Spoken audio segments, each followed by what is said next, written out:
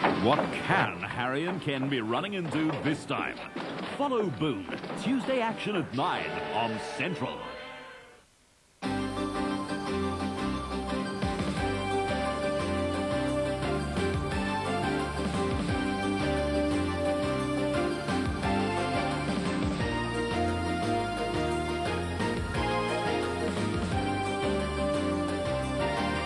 Tonight, a crisis in our blood transfusion service. It's desperately short of staff. The railway station they want to move 2 miles down the line. And we go round the wards with Jimmy Savile.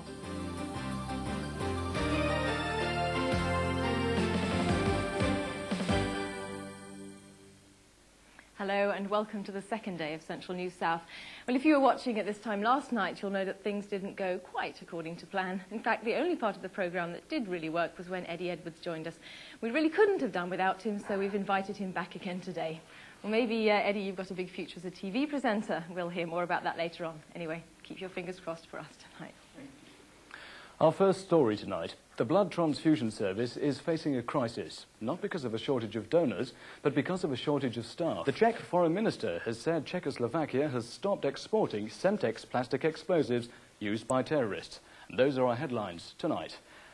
And I quite enjoyed it tonight, actually. That's all from us, well, from Wesley and I anyway, and we'll be back at the same time tomorrow. Sadly, Eddie will be in America and won't be able to join us, but best of luck to you again, Eddie. Thank you.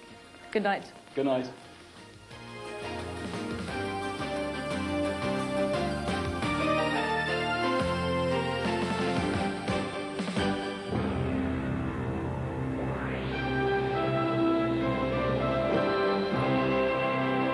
Attention, hoarders everywhere.